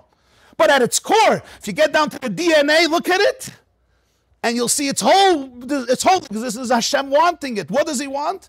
He says, this I don't want. So its very oxygen is that it has no oxygen. You understand what I'm saying? Its oxygen is that it has no oxygen. It lives off the fact that it has no life. It fakes it. That's its life, because everything comes from Hashem. So how does it live? It lives, Hashem says, this I don't want. But he says, I don't want. So that itself is a reality. Hashem is giving something power. He's saying, this I don't want. The fact that he says, I don't want, that's its oxygen. Because if he wouldn't even say I don't want it, then it wouldn't exist. The fact that he could say, express it, this I don't want. Oh, so there's a this that you don't want. There's already a relationship. You just created something. You just gave it dignity. You just gave it significance. You just gave it life. That's what it means. He regrets the Yetzer Hara. That's its creation. I'm creating something that I say, I really hate this. I hate this. So on one hand, it exists. If God hates it, it must exist. What's its existence? That it doesn't exist. Its existence is, Hashem says, it's not me. In other words, it's not real. So ultimately, it's going to fade away. Its whole purpose is to be able to create a catalyst and a springboard for transformation, for choice, for human creativity, for a person cleaning out the negative from the positive. So it can have power, but ultimately it fades away. There's no real substance to it. All evil will clip it, it's a cover-up. And therefore, ultimately, it doesn't have eternity. Ultimately, the more truth gets revealed, it just goes away. It doesn't have real power, it doesn't have real substance. People who have real vision, even when it seems powerful, they don't get affected by it. So Rabbi Yishmael focuses on the experience of man. There's Tov and there's Ra. Al hein hein v'alav lav. Comes Rabbi Akiva and says, Al hein hein v'alav also hein. What do you mean? Is the fox coming out of the Holy of Holies?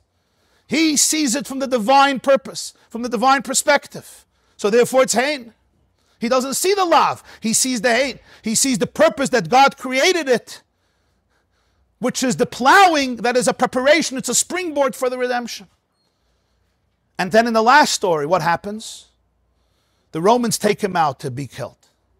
It's the worst lav in history, the worst negativity in history. And he's saying Shema. Talmidim say Ad Kan, Ad Kan. What were they so surprised? They never heard of a Jew in the land. There were Jews not on the level of Rabbi Akiva, much lower than Rabbi Akiva, who in their last moments, they said Shema Yisrael. Daniel Pearl was married to a non-Jew, was abducted by ISIS, you remember? And they videoed his last moments, and he said, I'm a Jew. The Talmidim looked at Rabbi Akiva. What did they think? Rabbi Akiva lost his amun at that moment? Oh, I'm not Jewish anymore. Everything was a mistake. Rabbi Akiva was a holy Jew. He said Shema Yisrael his last moments. What the Talmidim were asking was something much deeper. They saw that Rabbi Akiva felt the Shema Yisrael Hashem Elokeinu Hashem Echad in the experience. They said, Ad Kan, come on. This is a proof that God is not one. If God was one, how could the Romans do this? That's what they asked. Ad Kan, we see from your face that you're experiencing this as part of Hashem Echad. That doesn't make sense. So Rabbi Akiva answered. Rabbi Akiva said, every day when I said, V'ahavtas Hashem Elokecha b'chol nafshecha, I always ask myself, when will I be able to fulfill this mitzvah? Now I have an opportunity to fulfill this mitzvah. You want I shouldn't fulfill it? What was he telling them? What he was saying was, what I see in this experience is an opportunity to love God with all my soul. He didn't see the lav, he saw the hein. Even in the most negative, dark experiences, he saw his mission and his opportunity to become close to truth, to authenticity. There's so much negativity in the world. He saw in the lav the opportunity, the invitation to fulfill a mitzvah of V'ahavtas Hashem Elokecha b'chol nafshecha. That's what he saw. Yotza nafshei be'echad. His soul went out in echad. His soul went out in the experience of echad, not just the word echad. Everything was one. Alav is osein. So even when a Jew is disengaging, loy sirtzach, loy signav, loy sinayf, Rabbi Akiva doesn't see this is evil and I'm staying away from it. Rabbi Akiva sees in everything the echad, the oneness. Even the negativity, he sees it. Vel Moshe Amar Alei, from the perspective of the divine, the nitzutz kedusha, the godly spark that animates it and vivifies it and gives it existence. Because the only way it can exist is because Hashem wants it to exist. But what is this existing? Something that's defying God.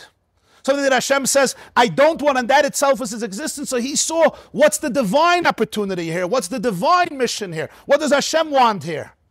He didn't see it as a separate realm. There's light and there's darkness. He saw everything as light. Some things look like light, and some things you have to reveal the light in it. That's it. He didn't see light and darkness. Al-Hain Ba'alav. Everything is light. Some things the light is apparent, and some things the light is so deep. It's so concealed, I'm the one who has to reveal it. Rabbi Shmuel was born a Jew. He wasn't only born a Jew, he was a Kohen. Not only that, some say he was the Kohen Gadol, Rabbi Shmuel Kohen Gadol. It's a question if it's the same Rabbi Shmuel, if it was a grandson, a son, a grandson. Was he a Kohen Gadol in the Bais HaMikdash? Was it the next generation? Certainly he was a Kohen from the family of Kohenim Gedolim. The job of a Kohen is they grow up as Jews. They live as Jews. They come from Aaron HaKohen.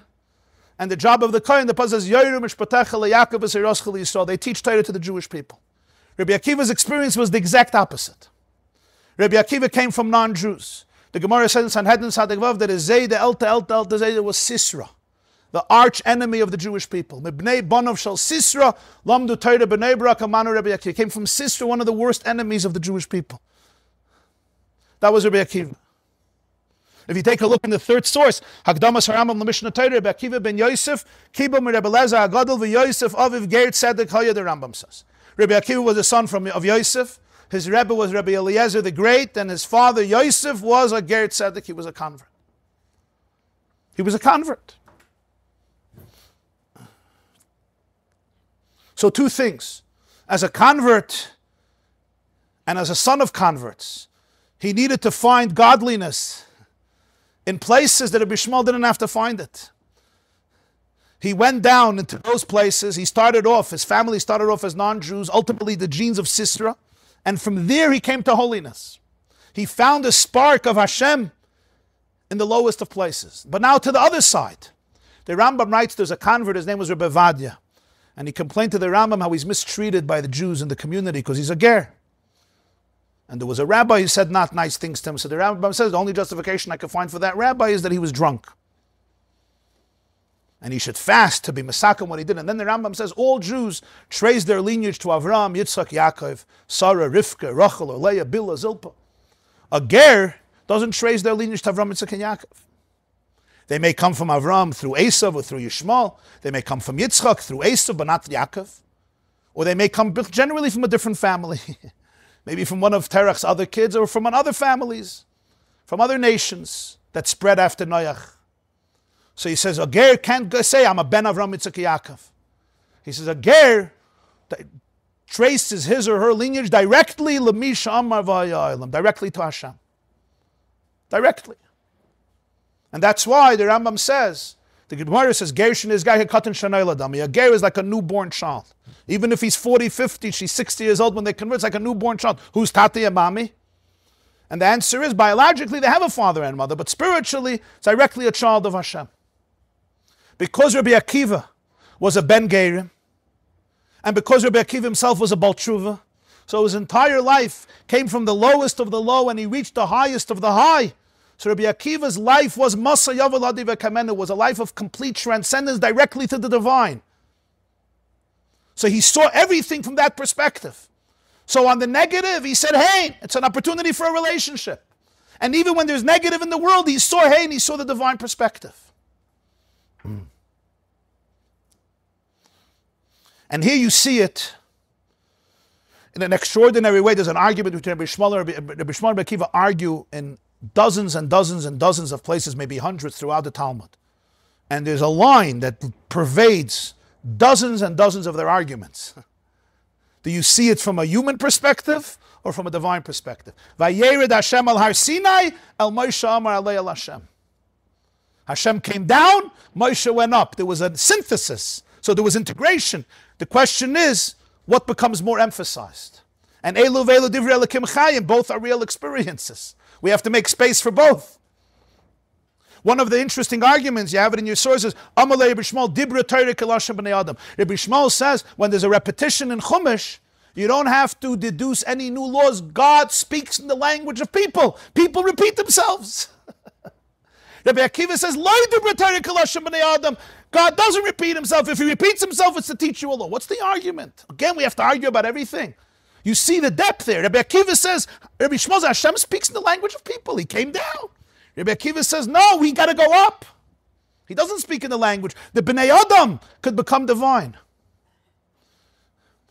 Here we come to an extraordinary, fascinating interpretation by Reb Shimshon Astropoler. Shimshon Astropoler was one of the greatest Kabbalists in Jewish history. He was killed in the 1648 pogroms, Gzeres Tach V'Tat, by Khmelnytsky, Bogdan Khmelnytsky's forces, the Cossacks. You heard of Gzeres Tach V'Tat? He was in Pulna, Ukraine. Gimel Av, in Shul, they killed Reb Shimshon Astropoler. His Svarim are extraordinary Svarim. And he has an unbelievable remez at the end of Parshas Bechukoisai. Look at it. Bechukoisai Perek Chav Zayin Pasuk Lamed Beis. This had to come with Ruach HaKodesh, because I don't know a human being could come up with this on his own. Bechukoisai Chav Zayin Beis. It says in Svarim, it says in Zohar, it says in Zohar that the 10 Shvatim were reincarnated into the Asar Aruge Malchus. The 10 people, the 10 sages killed by the Romans. We know the story, we say it on Yom Kippur and Tisha B'Av. The Roman emperor called in the sages and he said, what's the punishment for abducting a Jew and selling him? And they said, death.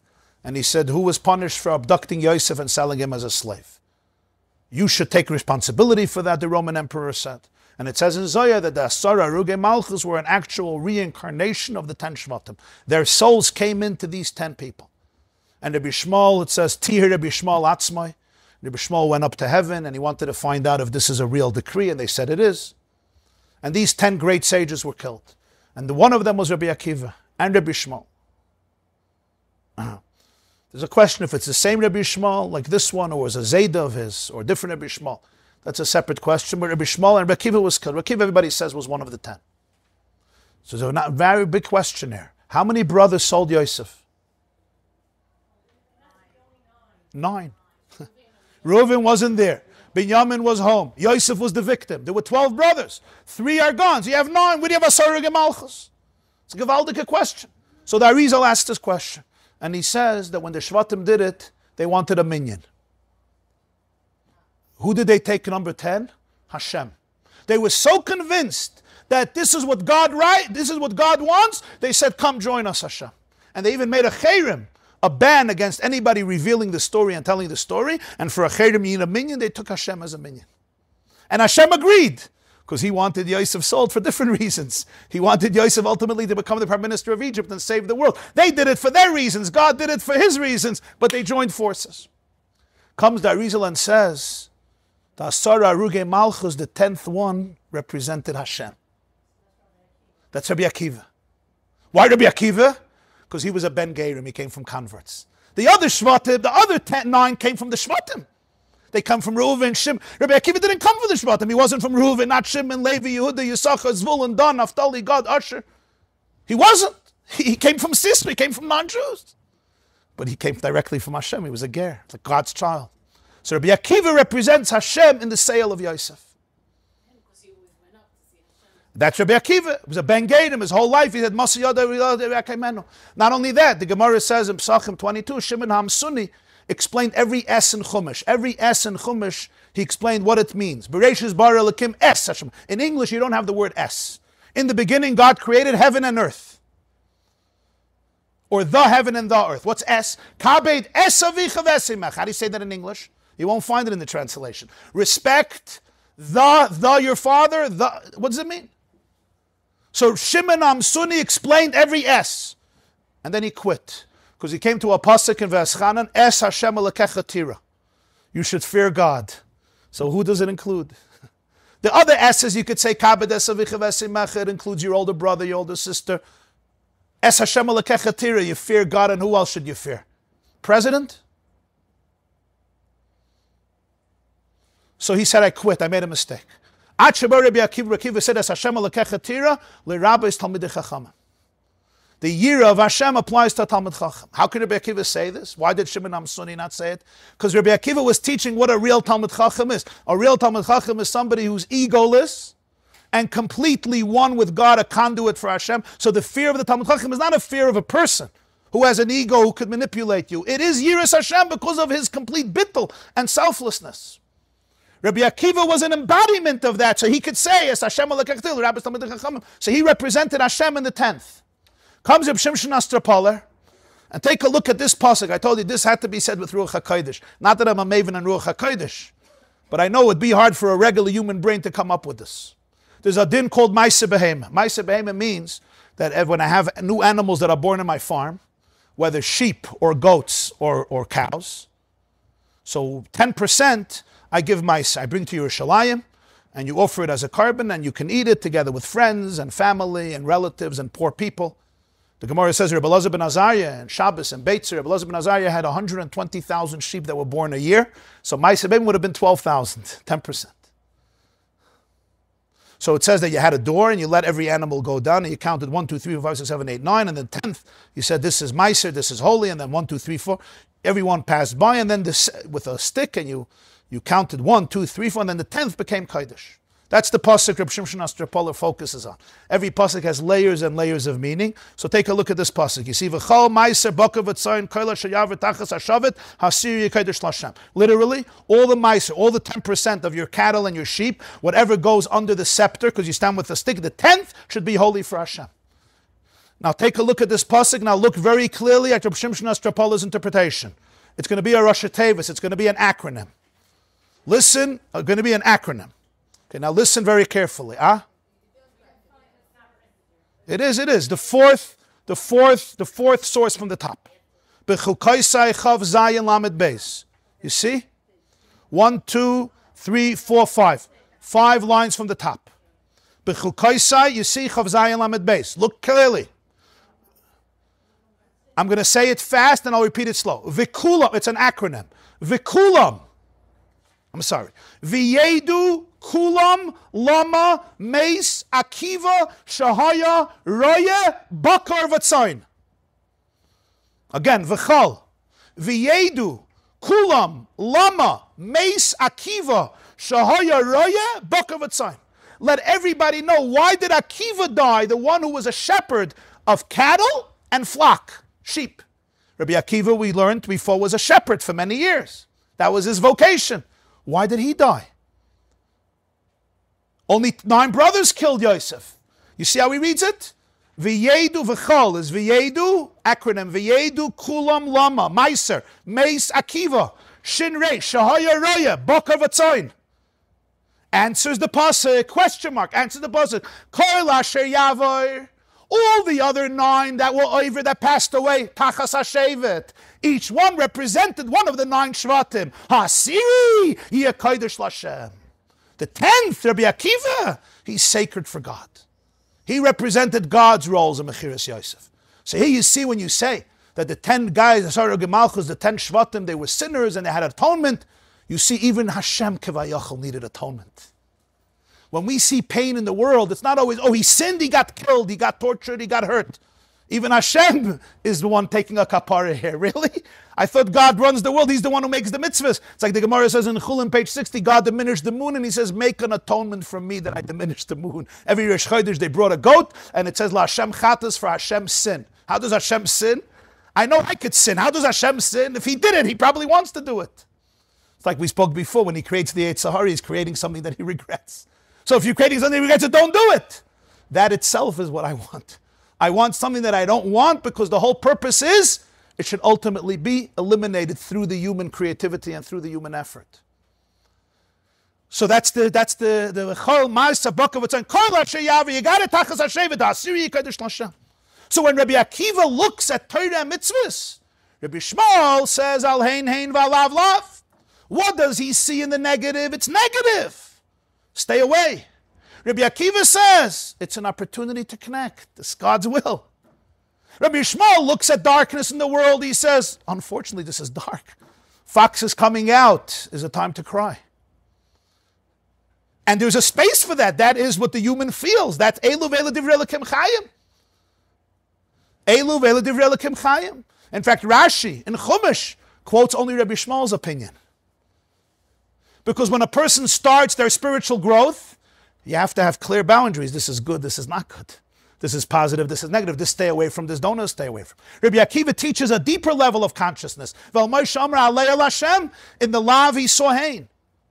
It's just an opportunity to connect. It's Ratzon Hashem. It's the same ineni. It's what he wants from me at this moment. Today he wants me to daven, today he wants me not to daven. It's the same relationship. It's not focusing on my experience, it's focusing on what his ratzon is. Deeper, when he sees the evil in the world, what does he see? He sees the spark of holiness that's even animating that level of darkness. Ultimately, there's some divinity there. What's the purpose of it? The purpose is just to bring to a deeper level of light, to a deeper level of avodas Hashem. For me, what's happening now? A mitzvah, v'ahavtas Hashem alakecha b'chol nafshecha. I'm giving my soul to God. That's what he saw. He saw complete oneness in every single moment. And here we see, in the last source, the Rambam starts off the Mishnah Torah. So the last source, the Rambam starts off the Mishnah Torah, whole Sefer. The Rambam starts off one of the most beautiful halachas, the center of Judaism, the essence of Judaism, the foundation. Hilchos Yesod Torah Aleph Aleph. Yesod is v'amud hachachmas leider sheyeshem matzur rishon v'umamtzi kol nimtza v'chol an mitzayim v'shamayim v'aretz v'mashe b'neim lo nimtzu elam mitas imatzai. Rambam's immaculate words, the foundation of foundations, the pillar of wisdoms, is to know that there's a matzur rishon. There's a first primary existence, and he brings into existence every existence. And anything that exists from heaven to earth and in between did not emerge only from the truth of his existence. Beautifully said. This is the foundation of foundations and the pillar of wisdoms. Comes the Rambam in the next halacha and throws us an interesting curveball. And if you're going to entertain the idea that he's non-existent, there's no God, nothing else can exist. So people ask on the Rambam, is that exactly the seed you got to plant, the opening of the whole Mishnah Torah? The Rambam didn't entertain the idea that there's no God. What do you have to mention it? It's not true. By the way, if you're looking at me and you think that I'm a squirrel, you should realize that if I was a squirrel, I'm not a squirrel. Like, but the truth is, even if you want to say, yeah, the Rambam wants to address those people. There are atheists in the world. But the truth is, he said it in the first halacha. If he said that everything in the world exists from this existence, so obviously, what does that mean? If not for this existence, nothing else would exist. And people who want to say that even with existence, it doesn't prove God, the Rambam is anyway not answering their question. And he says, and the Rambam makes it a whole halacha. This is halacha base. One of the explanations, the deeper explanation, the Rambam is saying something very deep. He puts in the word shahu. If you would think that he is non-existence, in Hebrew you could have said, the Rambam is talking about when you look at reality and you see things in which you can't see his existence.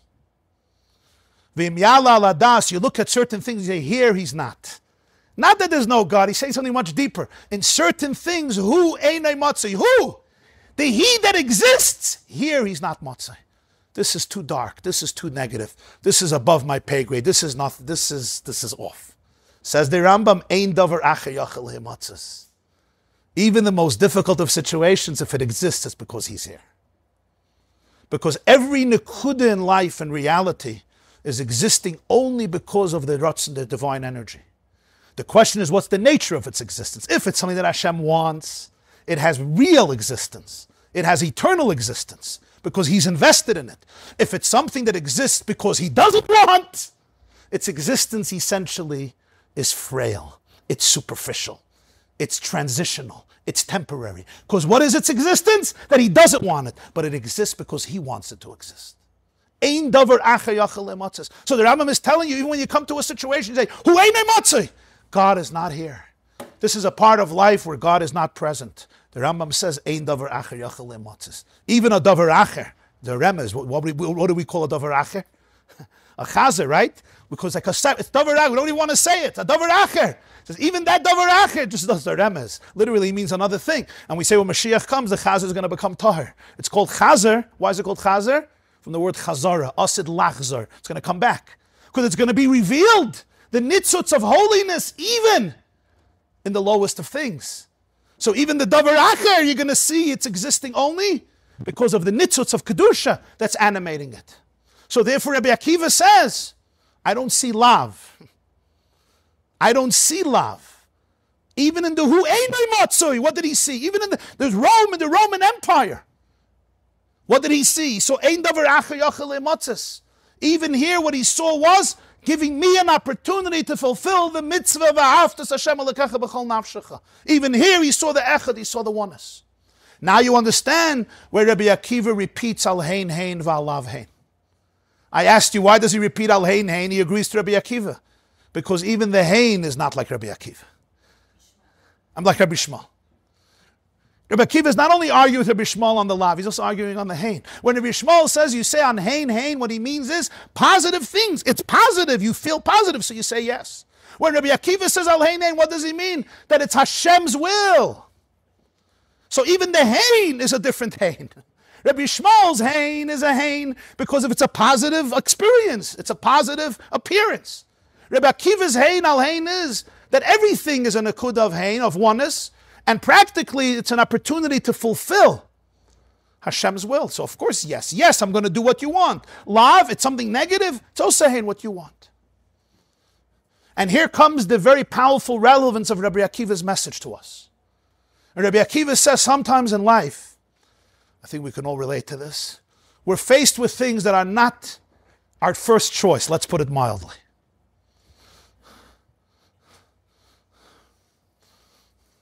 I'll go back to my famous examples that you all know. Sometimes you have a child, and all you hear about this child is hein, hein, hein, hein, hein, hein. Nachas, nachas, nachas, nachas, nachas, nachas, nachas, nachas, nachas, nachas, nachas. I just made up a song in honor of Shavuos. Hein, hein, hein, hein. Yes, yes, yes, yes. I want him, I want him. I want him in my school, I want him in my daycare, I want him in my cheder, I want him in my yeshiva, I want him in my mistifta. I want him in my family as my son-in-law. And then there's another child, all you hear is what? Love. No, no, no, no, no, no. It's like a boy told me that he was thrown out of 10 yeshivas. I said, why? You got to go into the Guinness Book of World Records. 10. I said, but why so many? He looked at me, he said, because everybody wants me. I'm like, I like that. I love him. Sometimes there's a person, one love, one love, one love. And then the same is true in our own life. There are experiences in life you could say, hey, yes, yes, more, more, more, more. And then there's love. This is one negative and another negative and another negative and another negative. And to say that they're just the same, Rabbi Shmuel says it's two different experiences. This is a hein and this is a love. Comes Rabbi Akiva, and he says the koyach of Matan Torah v'Moshe Amar Alei Al Hashem is the ability for a person to be able to look at love and say this is also hein. And what does it mean that this is also hein? That if this is my journey, if this is my mission, to be able to embrace this person, to be able to love this child, to be able to build up this child, even though it's fraught with so many obstacles, and it's a completely different journey. And some people will say, love, wrong journey. And the person has the ability to say, no, this is hein. And it's with the same simcha, with the same joy, that I'm going to do everything else. Because I'm not focusing on what my child can do for me. Ask not what your child can do for you, ask what you can do for your child. If the question is what my child can do for me, you're disappointing me. If the question is what I can do for my child, this child needs much more. So I'm going to be more present, I'm going to be more fun, I'm going to be more enthusiastic, I'm going to be more connected. This one says it's love and this one says love. By me it's not love, it's hein. Rabbi Akiva says, this is Im Koyam Alecha Fatstineni. Who knows what your mission is? If this is what Hashem wants, I should break the luchas, I'll break the luchas. If He wants me not to come back to Yerushalayim, to lose my kingship, Hineni. I don't work for myself. It's not about my ego. I work for Hashem. If this is my mission, Hineni, this is my aim. I do it with the same simcha. If He wants me not to daven today, I'll do it with the same joy like davening. It's a whole different experience. You're in a dungeon, you're in a cell, it smells. I don't see a smell, I see hein. I also don't see smells, we smell smells. It's an important message. A woman wrote me a message, and she says she goes to Shiurim before Shavuos, and everybody says how you have to explain how you have to fill the house with Torah. And that's a beautiful message, to fill the house with Torah, with learning Torah, with svarim of Torah, with conversations of Torah. But then she describes to me her house, and she has children struggling terribly emotionally and struggling with Yiddishkeit. And if she mentions Torah, she alienates them. So she has to fill her house with things that will allow her children to stay in the house and stay close to her. And she says, my Shabbos table does not have Divrei Torah.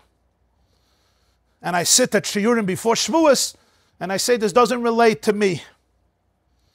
So now I'm talking to you. Hope you're listening. Comes Rabbi Akiva and says, there's a much deeper form of Matan Torah. One form of Matan Torah is the way it looks on the outside, al hein hein, va lav lav, this is negative, this is positive. Comes Rabbi Akiva and says, there's a deeper relationship with Torah. Torah doesn't always look the same way for all people. When Moshe breaks the luchas, Hashem says, Yashekoichecha sheshivart. It's also Torah. Not only that, the whole Chamisha Chumsha Torah ends with that story. La'einei kol Yisrael. Rashi says it's talking about the breaking of the luchas. It doesn't make sense, apparently. How should you end the Chumash? Something with Torah, right? How does it end? Breaking the luchas. Wow, great climax. Because Allah hein, the Chiddush of Moshe Rabbeinu, Alei El Hashem, says Rabbi Akiva was a nitzutz of Moshe, a Gilgal of Moshe. They both lived 120. And Moshe also grew up among non-Jews, among Egyptians. And this connects to our shir before Pesach. You remember Rabbi Akiva said 50 makas. You remember the fifth level, that even the fifth level can go into exile, and Rabbi Akiva redeems that level too. That's the Chiddush of Rabbi Akiva. And therefore no darkness eclipses him. He's not afraid of any level of darkness. So Rabbi Akiva says there's a concept of lav hein. Sometimes I have to be busy doing things that seem to be lav. It's not what I should be doing. It's not how I should prepare for Shavuos.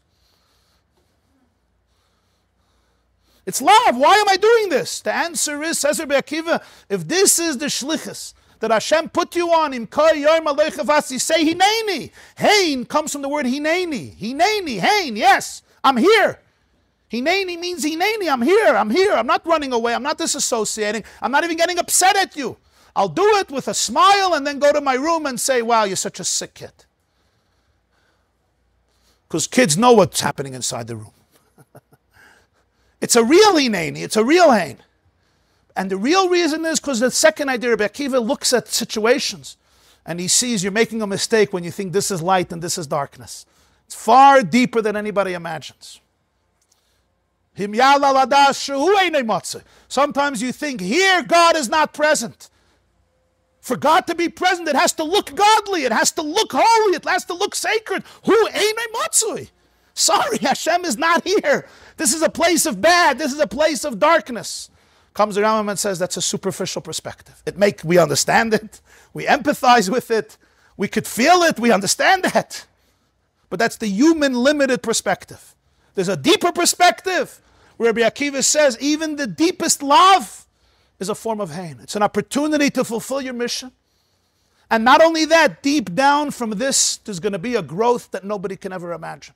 You see a fox, Rabbi Akiva says, I'm already laughing now. If you would look at Rabbi Akiva, you would say, Rabbi Akiva doesn't care. Imagine the scene, everybody's sobbing, and he's standing there and laughing. Everybody's thought, they're crying, and he's on his phone reading a joke. You ever see that happening? There's a chuppah, they're singing, people are crying, and there's a guy on the phone and he's laughing. You don't look at other people during a chuppah. Good. There's a bris, the baby is crying, Eliyahu Hanavi is there. This guy is texting, he's watching YY clip and crying. I mean laughing. So my clip nach is kosher, but there's also other clips. You would think they're all crying, Rabbi Akiva is laughing. So what do most people think? He doesn't care. He reminded himself a joke that he heard this morning in shul. The truth is it's the opposite. It's not Rabbi Akiva that didn't care. Rabbi Akiva was more connected with the reality. They're seeing destruction, and Rabbi Akiva says, there's no ultimate destruction in God's world. There's a nitzutz in everything. There's divinity in everything. It's hidden. It's dark. It doesn't feel good. It's painful. But there's a Shema Yisrael Hashem Elokeinu Hashem Echad even here. And that's Pshat. The Gemara says in Chulin something fascinating. Kol the Asr Lachmaran Lachman Sharlan Kavasei. Anything that the Torah prohibited, it made something else similar that's permissible.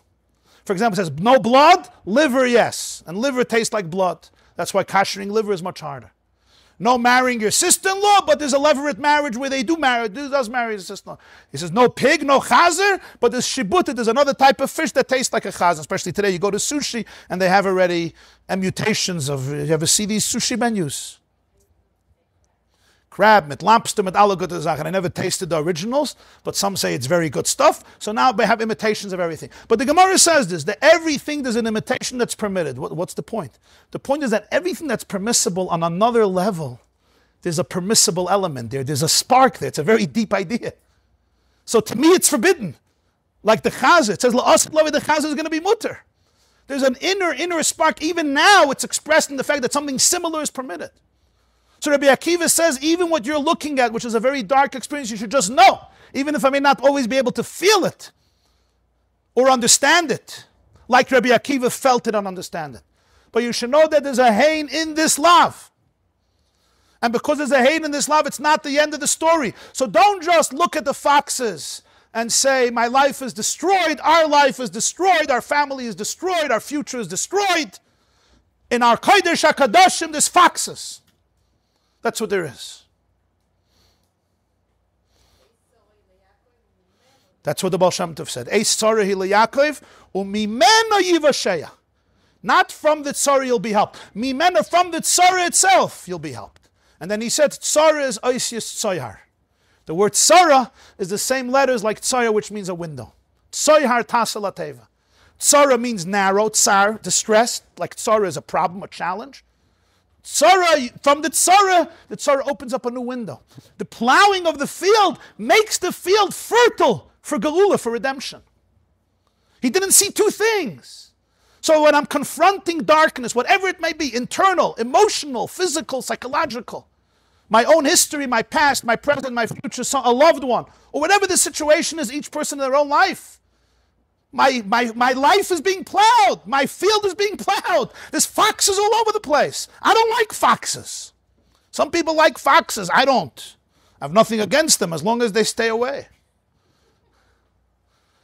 And why Shualim? Why they see foxes? The Gemara says in Brachas, Rabbi Akiva said this, that foxes are the slyest of animals. You know the story. Papa's Ben Yehuda said, why are you teaching Torah? So he said the famous story, the fish are in the ocean, you remember? And the fox said, come out, let's live in peace.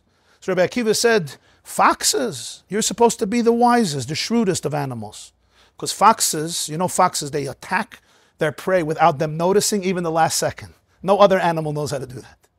Even cheetahs and lionesses, they're great hunters. But at the last moment, the gazelle sees, and they run. Foxes outsmart their prey till the last second. So he says, you're the wise, you're stupid.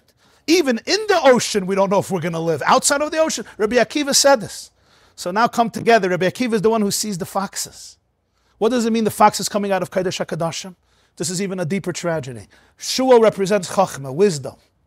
What's coming out of the Holy of Holies? Wisdom. If you see a person going out of the Holies, and who's going out of the Holy of Holies? A boar. No. But sometimes you see it's the fox leaving the Holy of Holies.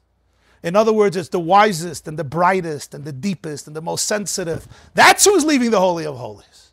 This is a whole different level of crying. This is a whole different level of pain. So of course they cry. Comes Rabbi Akiva and says, in the depth of this experience, I'm telling you, there's a plowing that shakes up a system, but makes it fertile for real growth. And when it becomes fertile for real growth, it's the beginning of a Yeshru Skenim Uskenis B'Rechavis Yerushalayim. So we come back now, the argument of Rabbi Shmuel Rabbi Akiva and Lamer, Al Hein Hein V'Alav Lavu Al Hein Hein V'Alav Hein. Not only is it not about semantics, it's a fundamental debate about the entire approach of a person to Torah, to mitzvahs, to the relationship with life that expresses itself in so many different ways. And ultimately we say, Elu ve'elu divrei Elokim chayim, because Rabbi Shmuel is talking from the human experience, where we do see a fox and we weep, where there is pain. A person can't always say, I'm like Rabbi Akiva, everything is one, because as we often say, the way out of pain is sometimes through pain. If I just deny and repress, it's not always healthy. It doesn't mean I'm on the level of Rabbi Akiva. It means I'm just disassociated or disconnected. So Rabbi Shmuel says there is the human experience. Hashem comes down into the human experience. And then Rabbi Akiva teaches us, El Moshe Amar Alei El Hashem, the human being was given the opportunity to ascend and to experience life from the experience of oneness. Have a beautiful week and a guten Yom Tov, a freilichen Shavuos, Kabbalas HaTorah to all of you, besimcha b'pnimius. This class is brought to you by theyeshiva.net. Please help us continue the classes. Make even a small contribution at www.theyeshiva.net/donate.